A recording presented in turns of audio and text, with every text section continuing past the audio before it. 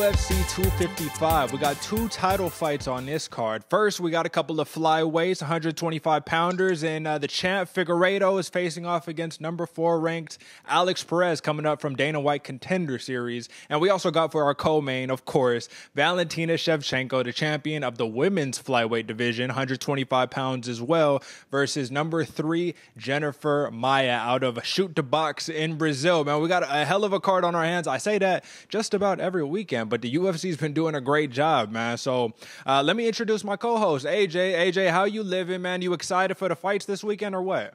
Man, I'm living well out here, man. Things might be down in society, but, you know, we doing good. We still staying strong, man. I'm really excited for this fight. It's kind of a sleeper card, kind of in the general UFC population, but I'm really excited for this one. There's a reason it's a pay-per-view, Derick, and I'm excited to break it down.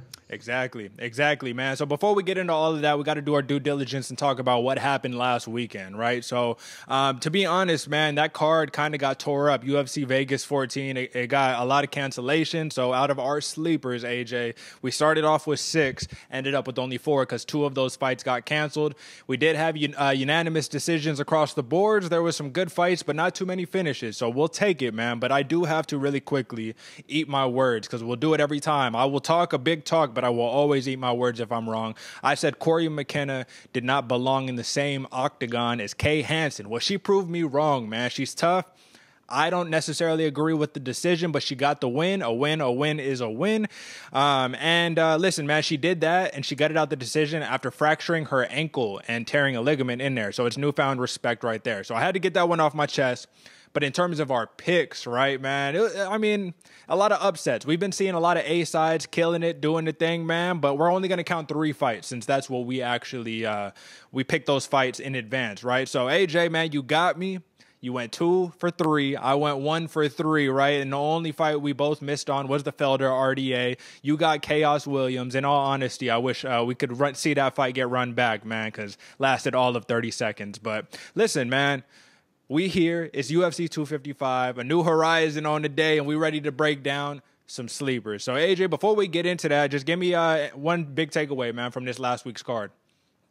Man, one big takeaway from this last week, Paul Felder versus RDA. When I was rewatching it again, watching it back, I guess what stood out the most to me, Derick, was that triathlete shape and wrestling shape are something totally different. You really see the tears in the game, and man, we were talking big game to Felder, but it showed us that RDA is serious at the 155 level, and he means business. Hopefully he'll be on a nice run coming through. What was one takeaway for you? Listen, man, I'm going to have to agree with you. It has to be the same exact thing. I feel a little bad because I feel like no one really gave RDA the respect that he deserves. Dude is a world beater. He's a former champ, and he showed it. He put it on display, man, because in all honesty, if you want to be generous, you could give Paul Felder a round, maybe 2, you know, if we're being real about it, you know what I'm saying? RDA, he really put it on him, man, but it was a great fight nonetheless, and to see that rematch with a full camp between the two, now that would be interesting as well. But listen, the past is the past. We can't change it. We can only move on from here. So let's get into some sleepers, AJ, man. You break this one down. Start it off first. Who's your first one? Yeah, man, I'd love to, Derick. So my first sleeper this week, I got Kyle Daukaus again versus Dustin Stoltzfus. All right. Now I've talked about Kyle Daukaus before. He's been in the mix for the last couple months, right? And he's an amazing grappler, and he really showed it against Brendan Allen. He showed that he's down to also trade some leather too. He's down basically for anywhere the scrap's going to take place. He's excited and willing to take part. Now Daukaus showed his heart and his resilience in his last fight in the middle of, and he was, I guess what took it away from me, he was in the middle of the main card, right? And it really showed that if you lose, the UFC's ruthless and they're going to cut you down. And he's in the early prelims this fight. And, you know, I'm a big fan of Chael Sonnen. And like Uncle Chael says, position in the card is what matters. Not necessarily rank, but position in the card, because that's how you get paid. And once your name's on the highlight, it's all about that dollar. Exactly. So I'm hoping that Kyle Daukaus learns from his loss and kind of this slight that happened to him from the UFC, and he brings some fire to the fight.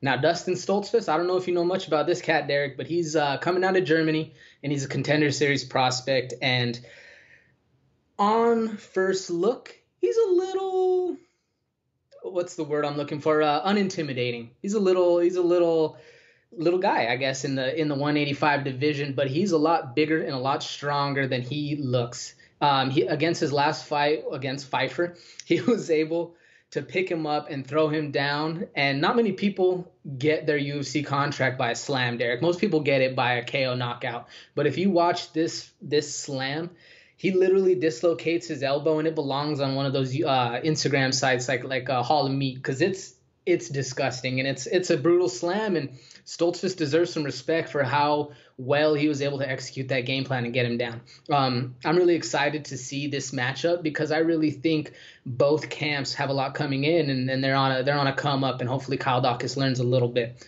So what do you think, Derick? Which one of your sleepers?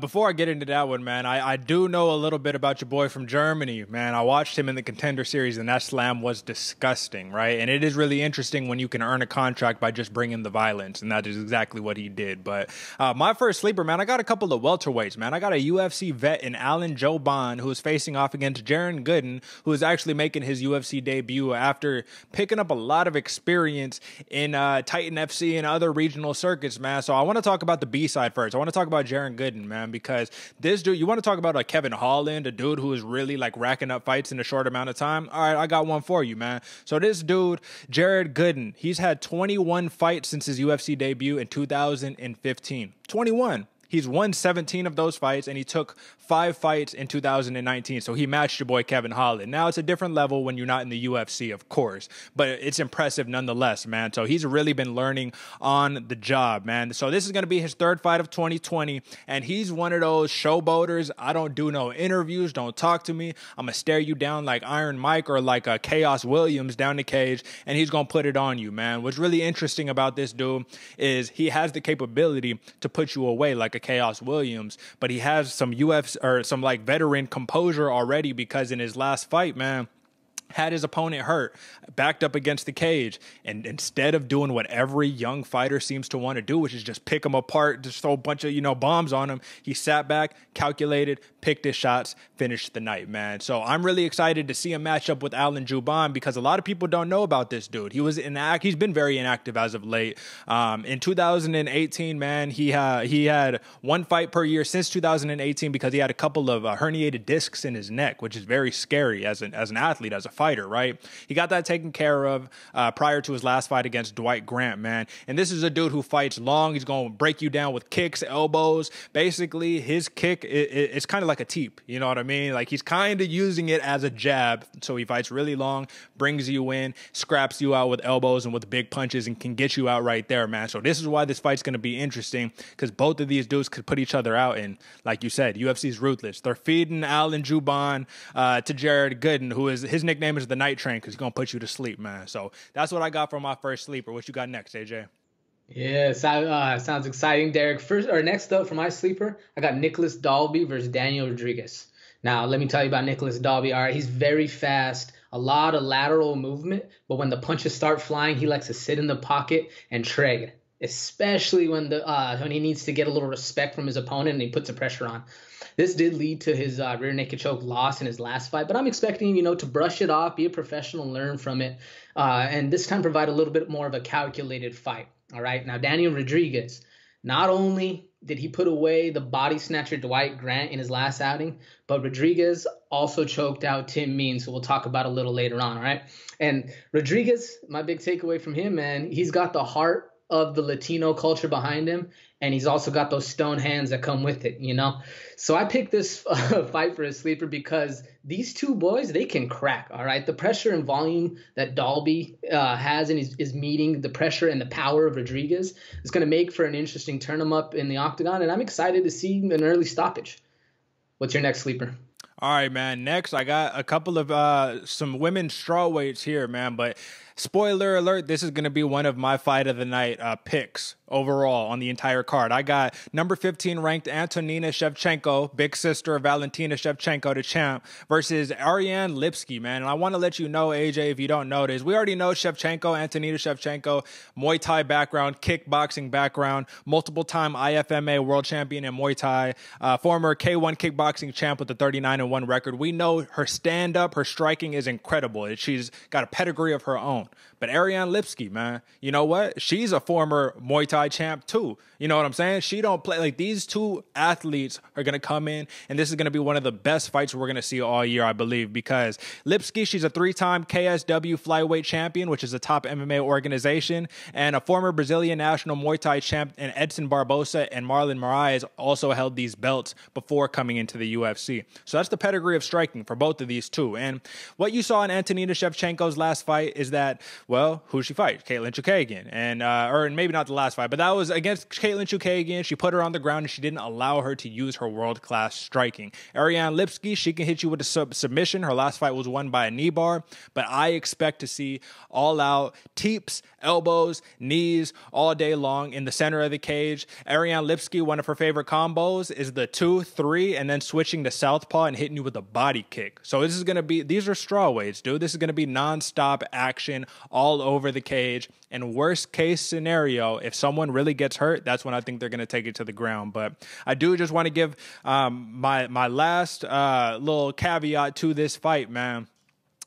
Shevchenko, Antonita fights out of Tiger Muay Thai, and I tell you, I love the Muay Thais, man, and I love that gym up in Phuket specifically, but Lipski, she trains over at King's MMA, and that's where RDA trains at, so it's really interesting because of how high level these fighters are. I'm going to leave it at that. This is going to be one of your fights of the night. What you got next, AJ? Derick, you're right. You got a lot of savages coming out of King's MMA, man, and make it real exciting. So next up for my third sleeper, Derick, I got Joaquin Buckley versus Jordan Wright. Now, I know what you're thinking. Joaquin Buckley. How is this dude who has a potential KO of the year a sleeper fight? Well, let's look past Buckley's last performance and look at the rest of his career, and largely his whole career is a sleeper fight. You know, that he's a sleeper fighter. Kevin Holland provided the game plan on how to beat Buckley and basically just weather the storm, and any other storm coming after that's going to be a lot softer and a lot slower. But in the KO of the year that Buckley had, he showed that his ability to go into the deep rounds and actually hurt you when the water's, when you're drowning a little bit. Now, Jordan Wright, what you got to know about this kid, 11-0, he's big, technical, and anytime you can land a spinning heel kick to open up the fight, you got my attention, all right? Now, I picked this fighter as a sleeper mainly because it's in the prelims and I wanted to give it a little bit of shine. So this should be a crazy war that's going to end in fireworks, all right? You have Buckley, who throws heat from the jump and all the confidence of a Cartoon Network Johnny Bravo. Now, opposite him, you have an 11-0 fighter who has arguably the best camp in the nation behind him and making a plan on how to weather that storm, Buckley, and leave there with the dub. Now, I firmly believe how you practice is how you play. And Buckley is known in St. Louis to not necessarily get along with all of his mixed martial artists, which leads to him not necessarily getting the best camp in St. Louis where he's from. Now, going up against Jackson Wink camp, it's going to be a little different. And I think that's what's going to give the ability to make this an interesting fight going forward. And that's why I picked it as a sleeper. What do you think, Derick? What's your third? All right, man. Well, my third sleeper, honestly, it shouldn't be a sleeper. It's disrespectful to call it a sleeper, but it's a prelim, and we're putting it on the sleepers. So I got in the flyweight division, there's the title fight. We're going to see what's going to happen with that. But before that, I got number 1 ranked Brandon Moreno facing off against number 6 Brandon Royval. Now, you know about Royval because he just made names, kind of like Joaquin Buckley. He hit Kai Kara France with a spinning elbow, craziness, crazy sprawl. Got jumped up from, I'm pretty sure, unranked to number 6 immediately overnight. It's only a second fight in the UFC. Now, Brandon Moreno, this dude, man, he's already been cut from the UFC. So what did he decide to do? I'll just go win the flyweight championship in LFA. No big deal. They bring him back into the UFC, and this dude is ready to scrap. These two fighters are so similar. They're almost identical. So I have to give a little love to the UFC matchmakers because they put a lot of fighters who have very similar kind of situations, the context of their career, putting them together and seeing who's going to come out on top, man. So Brandon Moreno and Brandon Royval are both going to be all over the cage, kind of like the fight that I talked about before, throwing a bunch of elbows, big kicks, using their Muay Thai. Brandon Royval will use the Muay Thai at least. And these dudes can both submit each other. Like, this is such an incredible fight. I don't even want to talk about all the little analytics about it because I'll read you some quotes. This is what I'll do, man, because obviously my mind is sporadic. Brandon Royval, this is what he feels, man. Moreno feels that Royval likes to walk forward and doesn't care about getting hit. Moreno thinks he's going to make him pay for that. Well, Royval, he says, I think that my BJJ is better than him. I think I can outstrike him. I think I'm an overall better fighter. So what I anticipate is in the middle of the cage, two dudes going like this, because you wanted to talk about Daniel Rodriguez and you wanted to talk about Mexican heart. Well, guess what? Brandon Moreno, if he can pull things off, will be the UFC's first full Mexican, full-born Mexican, not Mexican-American, Mexican champion in the UFC. Or I guess not the first because of Cain Velasquez, but Cain, AJ, does that count? Cain, he's Mexican-American, is he not? I think so, but I'm forgetting where he's born, but I know he's Mexican heritage, but he might be born in America. Well, listen. Brandon Moreno, full-on Mexico. This is the assassin baby, man. In terms of some intangibles, man, Brandon Royval is a southpaw. So this is an orthodox southpaw matchup, which is going to make it really interesting. And the last thing that I need to tell you folks is that you're going to see sprawls, striking, grappling, the whole gamut. You know what I'm saying? Check it out. Fight of the night as well. I guess I forgot about this when I was announcing the last one, but this is fight of the night too. So that was my last sleeper. AJ, you got any more? Or are you done with yours? No, sir. That's it, brother. We're on to the main card. We are on to the main card. All right, so we're going to do this one a little bit differently, folks. You know, normally we're going to break down these fights, but I want to take this a little bit big picture. We're still going to break down the fights. But first off, first matchup, we got number 14 ranked Mauricio Shogun Hua facing off against number 15 ranked Paul Craig, the Bear Jew, at the light heavyweight division. And instead of, AJ, us going back and forth talking about, you know, the intricacies of these fighters, I want to ask you a couple questions, man. So first off, context, right? Shogun Hua and Paul Craig, man, they'll be facing off for the second time. This is a rematch. You know, they fought almost a year and a week ago on the dot, and they got a majority draw. It was very anticlimactic. You know what I'm saying? Some people don't agree. Some people do agree, but it doesn't matter because they're about to do it again. So both fighters, they had to pick up a big win. You know what I'm saying? Shogun, he beat up Big Nog, and then Paul Craig, he beat up Antigulov. And I think both of those have been names on this program before. So my question to you, AJ, is what do you think is going to be different in this matchup as, you know, opposed to the first one? Well, Derick, I guess what makes it the most different compared to the first to the second is these fighters know each other now. They've had a little bit of taste of it. They know how hard each other hits. They kind of know each other's feints a little bit more. And then the more they're watching technique, the more it's almost becoming muscle memory for them to relive that moment and see that timing and get a feel for it. I guess what would make the biggest difference for me in this fight coming forward would be whoever can negate the other's dominance. Like you said, it was a draw in the last match. And even going back and watching, it was hard to call. It was a very technical scrap, and it's just going to be whoever's able to stop the other and maintain dominance, really. If you're able to stop the shoots, or if you're able, because we know both of them want to wrestle, and we know both of them want to grapple and hold each other down and get the submission or ground and pound victory. But will the tenacity of the young buck be able to outcraft the veteran? Time will tell. What do you think? Well, my X factor for this fight is the ground and pound specifically, man. I think whoever has the edge in the ground and pound wins the fight. And the reason why is because both were effective in the ground and pound in their last fight, but there was no real edge. So someone is going to have to lead the dance. And in my opinion, AJ, you know, this might not be the correct opinion, but I think Paul Craig being a little younger, right? He's 32. Shogun is 38 years old. Though he has seen it all, done it all, I think Paul Craig he's in the prime of his career, man. I think he will bring that tenacity that you speak of to give him the overall edge. But I guess the biggest question here is because this is, 205. We just got a new champ. We're seeing they want to bring up a middleweight champ to fight for the 205 strap. Who benefits the most from a win here?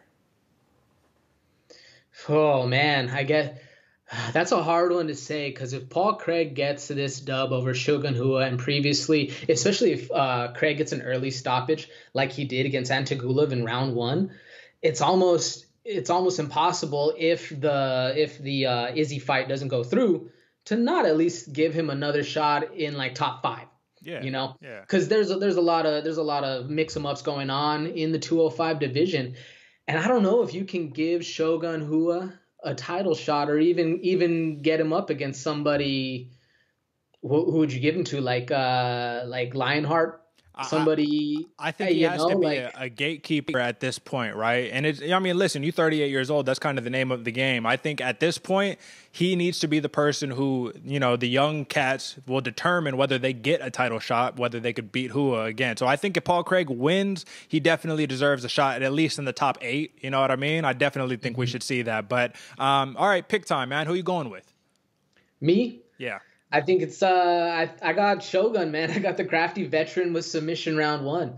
And I do think he is going to take on that gatekeeper position like we talked about and make it challenging for the rest of the division to get through him and onto better competition. Who you got? All right, man. Well, I'm going with the Bear Drew. I think that Paul Craig will be able to get it done. I think he'll be able to solve the puzzle via decision, via unanimous. Hopefully, we don't get no split decision, start making this a split draw again or whatever. But let's move on to the next one, man. So like we talked about earlier, flyweights, that's the name of the game tonight, right? We got number 2, Katlyn Chookagian, facing off against number 4 ranked Cynthia Calvillo, man. Now, Katlyn Chookagian, dude, she's coming off of a huge loss to the former strawweight queen in Jessica Andrade, where she got stopped via a body shot and lost her number 1 ranking to Andrade.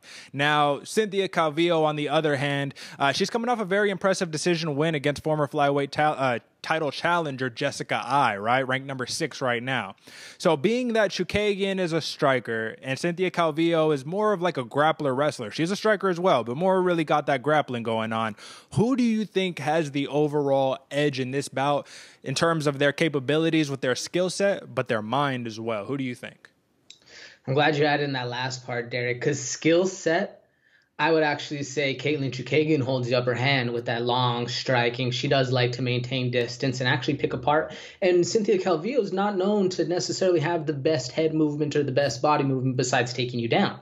Yeah. Now, mentally, though, I think Calvillo has the edge. Coming off that win against Ai versus Chookagian getting shut down by the smaller underdog in Andrade with a body shot, you got to have a little bit of hold back whenever you get stopped with a body shot by somebody who you went in there thinking they're, lesser of a fighter. So I don't expect her to go into this fight thinking Calvillo's less of a fighter, but I do expect her to go in a little hungrier because of what happened last. What do you think, Derick?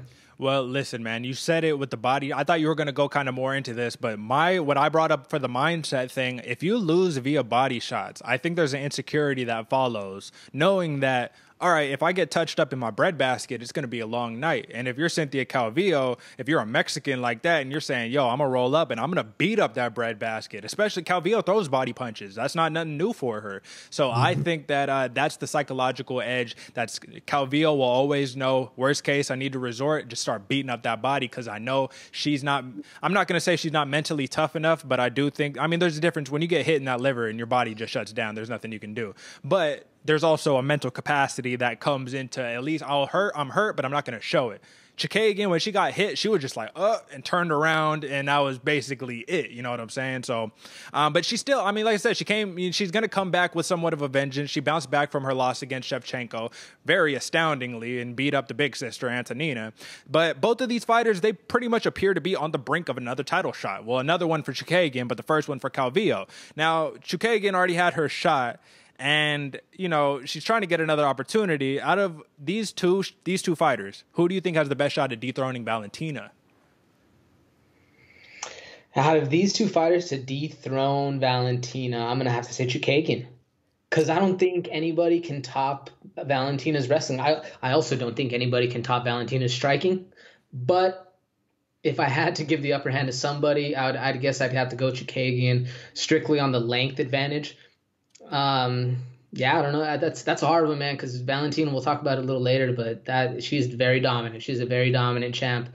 What do you think? Who would have it? So I want to agree with you, but part of me wants to say, listen, man, honestly, I'll be honest, transparent. I don't think anyone could touch Valentina. I think that she's the Joanna and Jacek of the flyweight division right now when Joanna was at her prime. But I think Calvillo could make it more interesting than Chookagian could have or can still, because I think Calvillo, she has the ability to make things just unorthodox and nasty. You know what I mean? Get dirty boxing and just not do the conventional things so she could mess up Valentina's timing.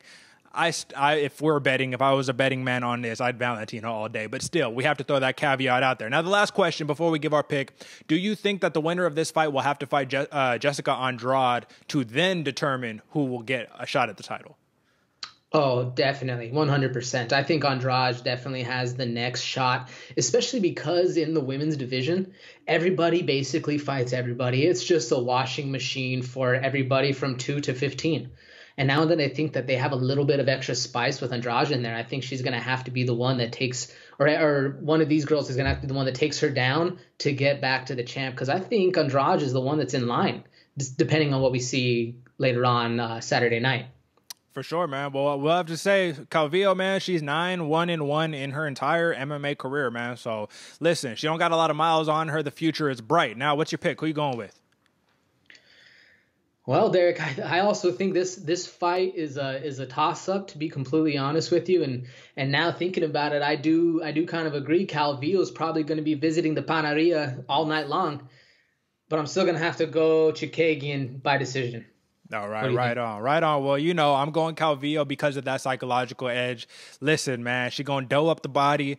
The wrestling is very strong, but you can't count out Chookagian. No matter how bad the fight looked, you cannot count her out because you number one, number two for a reason. They don't just award that number for no reason. You know what I'm saying? But still, I'm going Calvillo, and I'm going with a decision win. Now, let's go next, man. This is actually one of the more exciting fights in my opinion.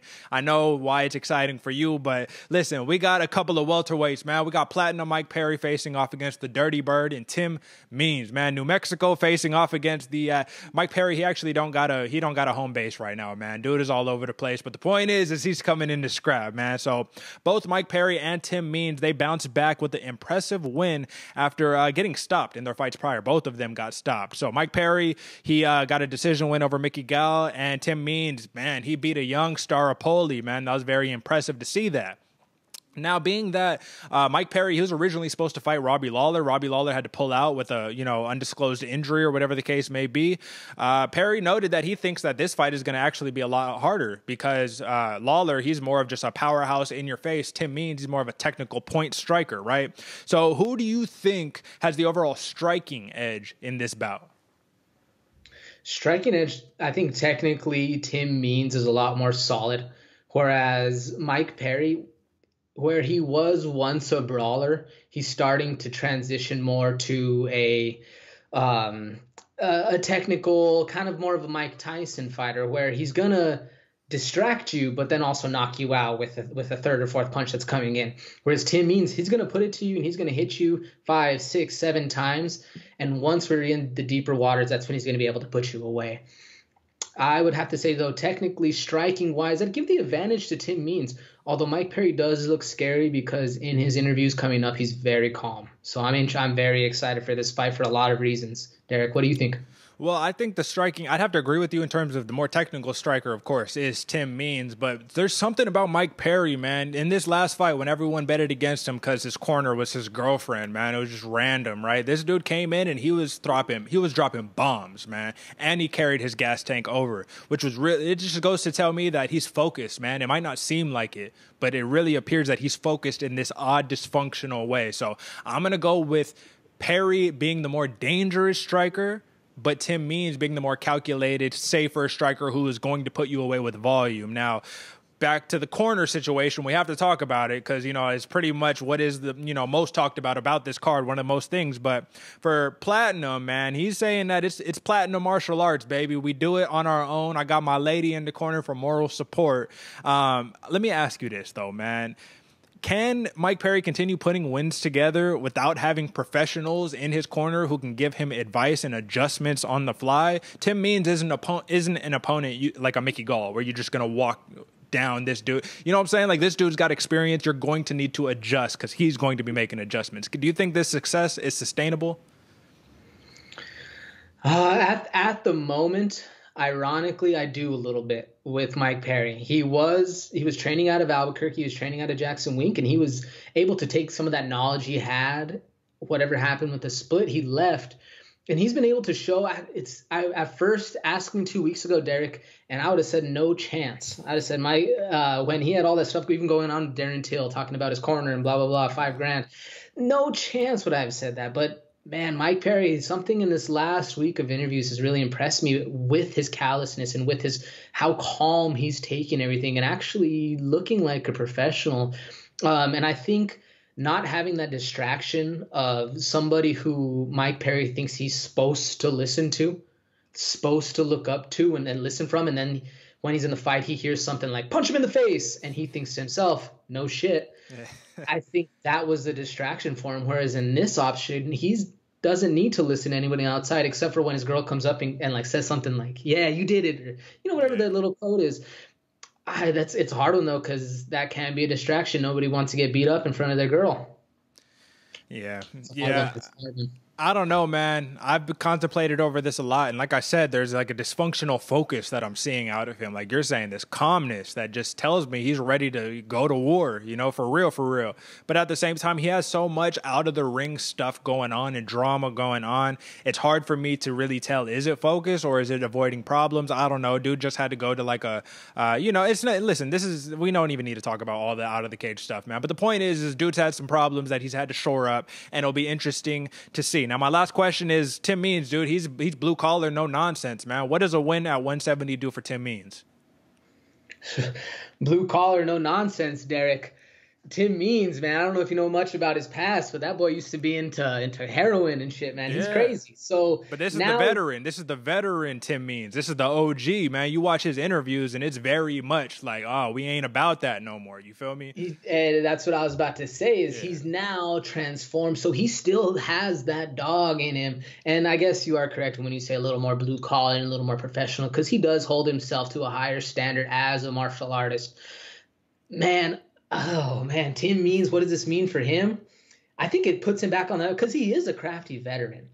And I don't want to say he's a gatekeeper because in the 170-pound division, it's not necessarily completely stacked with talent like the 155 is. He can still make a name for himself, and he can still make a run, especially with Adesanya not Adesanya wanting to move up. I just blanked the champ's name. It's Usman at 170. Usman.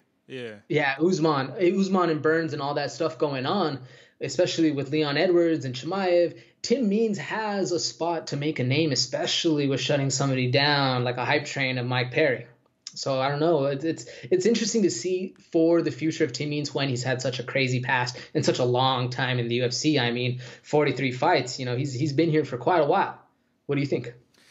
Well, man, I think that Tim Means, in all honesty, man, listen, he doesn't carry a rank right now. So if anything, get him closer to being back in that top 15 and maybe challenging for those fights. But I think he'd have to string maybe a couple good ones together in a row, man, because as it sits right now, he's 3-2 in his last 5, and he got finished in his last 5. And there's nobody who's getting finished in their last 5 that's really making noise right now. So with that being said, man, I'm going Tim Means. I'm going by decision just because of the veteran craftiness, because of having a real deal team and a corner and all that stuff. I know I bet against Mike Perry last time and he proved me wrong, but we'll see. If he could pass this test, all right, then we're talking. Who are you going with, AJ?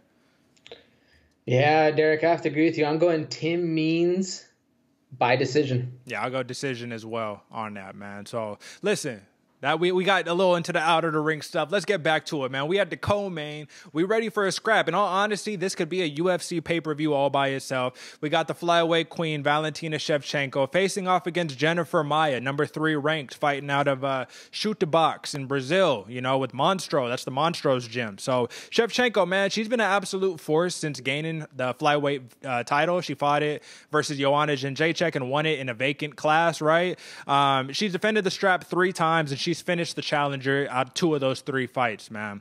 Shevchenko and Maia, they have 2 similar opponents in their last 5, which would be Caitlin Chookagian and Liz Carmouche. Now, Shevchenko beat both of them, and Maia lost to both of them. So my question to you, man, is Jennifer Maia, her biggest wins have come against Roxanne Modafferi and Joanne Calderwood, which was a very last-second thing, man. This is only her fifth time stepping into the UFC octagon. Do you think she's ready for Valentina? Like, has she even earned this shot, really? It's an honest question. It's an honest question, and it's actually a very fair question, Derick, because do I think she's earned it in the history of the run? Not necessarily. She hasn't really had any notable victories besides her last victory, and thankfully for her, the UFC's a business of what have you done for me lately. And with her early armbar of Calderwood, which was impressive, I kind of think that they just had to throw somebody to the wolves, and it was Jennifer Maia's time to be eaten, you know, and Shevchenko, she's just too good. It's hard, but then every puncher has a chance, so we can't completely counter out. Yeah, I don't really think she does, to be honest with you, though. What do you think? So that's how I feel, man. I don't think that I think that there's honestly, Calvillo, man, I think that she deserves a shot before Jennifer Maia. You know what I'm saying? But the reason why is because, like I said, man, I mean, I know Roxanne Modafferi is a legend of the sport, man, but I count that as like a kind of a gatekeeper fight, but not really. Like, Modafferi is not challenging for a title in the UFC right now. I don't know, man. I think that this is definitely Jennifer Maia being fed to the wolves, but obviously, you know, big risk, big reward, man. So she has an opportunity to make history. So that's another one of the questions that I have for you. If Maia pulls off this win, is this the biggest upset that we've seen in recent history? Definitely that comes to recent mind. If Maia gets the win, especially an early win, that would make some serious noise, and man, Russia might revolt, because that would be crazy. So I guess this is the last question before the pick, man. Can Jennifer Maia do to Valentina Shevchenko what Caitlin Chukagian did to Antonina Shevchenko, which is absolutely stuff her offensive game on the stand-up, control her, and ground and pound for a win? You know, Maia's not really a ground and pound fighter. If anything, she's going to try to submit you. She's a grappler. But do you think it's even, what's the realm of possibility? 1 to 10, how confident are you that she has an opportunity to pull that off? 1 to 10, how confident am I that Maia can duck under, get a hold of Shevchenko, hold her against the fence, take down, work a submission? Man, it is her skill, and it is, if you're able to put somebody on their back that hasn't even come close to getting put on their back in quite a long time, some crazier things have happened, Derick. So I'm going to say a 4. I'm going to go with a 4. A little bit more than I initially would have, but crazier things have happened in the UFC, and it's we've seen crazier, you know. So what do you think? What did you say, 1 to 10? I'm going 3, and the reason why is I just believe too much in Valentina's her balance, being a dancer, right? She so I don't know what kind of dance she was doing, some type of like Russian dance or whatever, but she has a lot of balance, kind of like a Lomachenko style, right? And her Muay Thai, man, her Muay Thai and her kickboxing is undeniable. You see it. Her timing is impeccable. All she needs less than a round to figure you out and to determine how she's going to get you out of there, man. She's one of the female fighters that's not an absolute powerhouse like a Jessica Andrade that is constantly finishing her opponents. Like, it's not even a question. So I'm going Valentina Shevchenko in this fight. 3rd round knockout. What are you going, AJ? Man, Derick, you hit the nail on the head. I got the exact same things. Shevchenko, KO, round 3. I firmly believe that if you would clone Valentina Shevchenko, her fighting style, you could really take over the world, man. She's very impressive. And I think she's only going to put her away in 3 just to be nice. Yeah, right. Don't let her suffer, man. Get her out of there. She got things to do that night. So, man, here we are. We had a main event, man. So we got a world beater on our hands versus an interesting prospect coming up. So we got the champ, Deiveson Figueiredo, is facing off against number 4 ranked Alex Perez in the flyweight men's division, 125 pounds, man. So let me set this up, man. Deiveson Figueiredo looked like an absolute world-class world beater since his last loss in early 2019, man. What difference a year can make, man. So Figueiredo and Perez, they have 2 similar opponents in their last 5, and this is where it's interesting, man. It's Jussier Formiga and Joseph Benavidez. Now, Figueiredo, he finished Benavidez twice, but lost a decision to Jussier Formiga. Now, Alex Perez, he finished Formiga, but he got finished by Benavidez. So that's really telling in and of itself, just in who they're fighting these similar opponents and all that, right? So Alex Perez, I said it from the jump, he's a Dana White Contender Series alumni. They're trying to really hype that up and make it, you know, something bigger than it is, but we have to give context. Figueiredo was supposed to fight Cody Garbrandt, right? Cody Garbrandt, he actually had to pull out due to a torn bicep. So Alex Perez gets the shot, man. And what was his last fight on? Versus Formiga, where he stopped him. Very impressive with leg kicks. But that was an early prelim, AJ. That wasn't even a prelim. So he's going from the headlining of the early prelims to a main event slot fighting for the title. It's actually incredible how that works. And this is another one of those cases where I have to ask you, man, does Perez has he earned this shot for this title? Do you think out of all the people who could have stepped up and challenged for the title, Alex Perez should be the name? Well, I mean, Alex Perez is number 4, and his win against Jussier Formiga was very impressive. I don't know if he tore if he tore Formiga's ACL, but it definitely looked like it Yeah. because that was rough.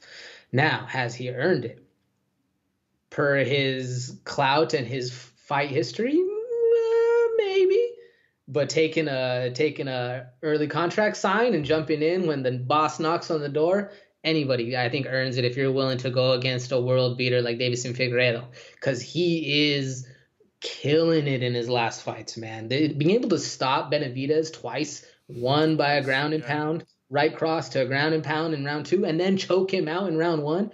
And if you watch that last fight against Benavidez, most people tap to a rear naked choke just because it's time to tap, and they've lost. They quit mentally. Not Benavidez. You go to sleep. He's that kind of fighter, man. You got to put him to sleep, and he was out for a good 10 minutes because Figueiredo had to put him out, man. And Figueiredo is just a complete world destroyer right now, and it's exciting to see. What do you think? Did he earn it? Did Perez earn it? So listen, man, while I think that his last fight was super duper impressive, dude got pop on his shots. I'm talking about Alex Perez. Perez got real pop on his shots, man. He's not afraid to walk forward and put it on you. But have you seen a Figueiredo fight, man? Like Figueiredo, that's his career. He's a knockout artist in the 125-pound division, and he's finally figuring out he's got to get that grappling going to be well-rounded, to really be and fulfill that role of the champion. But in terms of power, I think his power is unmatched in the 125-pound division. I think Alex Perez got the shot because when opportunity and preparation, you know, when that time comes and all that comes together, man, you get an opportunity to make something amazing happen like a Jennifer Maia. But so no, I don't think he earned it. For a long answer for that. But my next question to you is, I already said my opinion. Do you agree that Deiveson Figueiredo is the hardest hitter in that entire division? Is there anybody that can even come close to matching his power? Man, that's the interesting thing about these lightweight divisions, Derek. The 125, the 135-pound division, all the fighters are basically very similar. They're almost the same, except for that one X factor, like you're talking about. Power. Figueiredo can crack. All right. Most other 125ers, it's all volume shots and it's all peppering you. Now, is he the biggest cracker in 125? I think Cody Garbrandt might have him, but I'd say it's a maybe Figueiredo wins 6 out of 10, whereas Cody Garbrandt would get the 4. You know, it's very, very close, but he's right there in the competition. And then we got to think about, right, Cody Garbrandt, he's coming down from 135. So it's like, I guess he could slide into that conversation, but he's not like a natural 125er. But listen, man, I think Alex Perez, where he is at his best, where he's most impressive, is in the stand-up and the striking. And unfortunately, I don't think that game plan works against Figueiredo. I think the game plan, which Jussier Formiga showed us already, the way to beat Figueiredo is to put him on his back. Why? Because oftentimes, man, he honestly won't try to get up. What he'll try to do is just attack off his back, which is super fire, man. But in all honesty, you have to get up back to your feet if you know that's not your strong suit. Over the course of 5 rounds, we just saw Paul Felder RDA. You know, when one dude wants to beat you up on the feet and is cracking you and you don't want that, you just take him to the ground and that's it. If you got the ability to keep him there. So with that being said, man, what is Perez's best chance of winning this fight, in your opinion? I think his best chance of winning this fight is exactly like you said, Derek. Get on the inside, take him to his back, let him think that controlling or attacking from the bottom is cool, is okay, and it's how to win the fight. Because in the eyes of the judges, even if you are the champ, if you're still in the bottom, we saw what happened to oh man, I just blanked the name. Who we got? The 135 champ.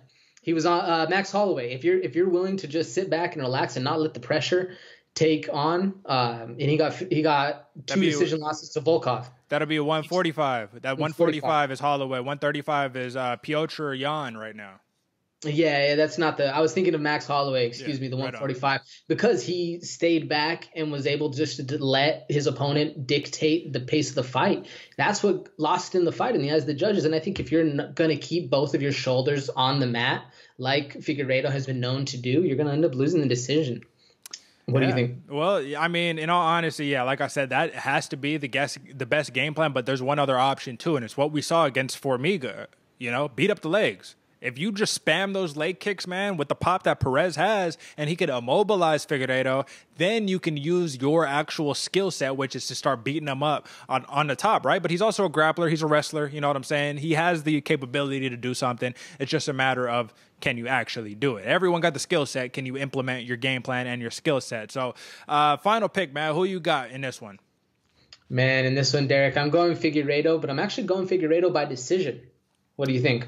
You know, at first, I was going to just do across the board, Valentina KO3, Figueiredo KO3, but I agree with you as well, man. I think Perez, listen, when you're hungry, man, and you're really like, you don't know if you're going to get this opportunity again, right? Because like I said, it's kind of unprecedented. I don't really think that he should get this shot, but hey, if he could prove me wrong, if he can go in there and make some noise and actually get that strap, that'll be risk, you know, is definitely worth that reward, man. But the risk is also you getting put to sleep. You know what I'm saying? Figueiredo don't play that. So I'm going Figueiredo decision, man. And that rounds up, man. We gave him the picks. We gave him the sleepers. We talked about some recap. We did the whole 9. The one last thing to round this whole thing out, AJ, is give me your prediction for fight of the night. Fight of the night, Derick. My fight of the night, personally, I got Brandon Moreno versus Brandon Royval. I think that's going to be the scrap, man. What do you think? I know you gave me 2, but if you had to pick one, what would you say? So that's exactly what I was going to say, man. If I really had to pick one, man, it'd be easy to go with that one because I think that's going to be a great fight nonetheless. But I'm going to stick to my guns. I'm going Valentina Shevchenko versus Ariane Lipski because you have 2 of the most world-class strikers you will see put in an octagon together, man. The credentials of those 2 fighters is legitimately incredible. And I guess I'll caveat it for the women's division. You know what I'm saying? For the women's divisions, it's hard to find strikers that world-class. So that's going to be it, man. AJ, do you have any last words for this episode of All Factors Considered? Nothing comes to mind, Derick. Just I love being here again, man. Thanks for having me on. I look forward to Saturday. Yes, sir. So listen, man, fight fans, let us know who you picking in the comment section below. We pose a lot of questions here, man. So also, if you feel a little bit differently than us, man, let us know. You know what I'm saying? Let's see if you know a little bit better than us. But at the end of the day, we gave you the fights to watch out for. All of them were prelims, so go check them out. You know what I'm saying? And with that being said, man, that's it for us. Until next time, folks. Peace.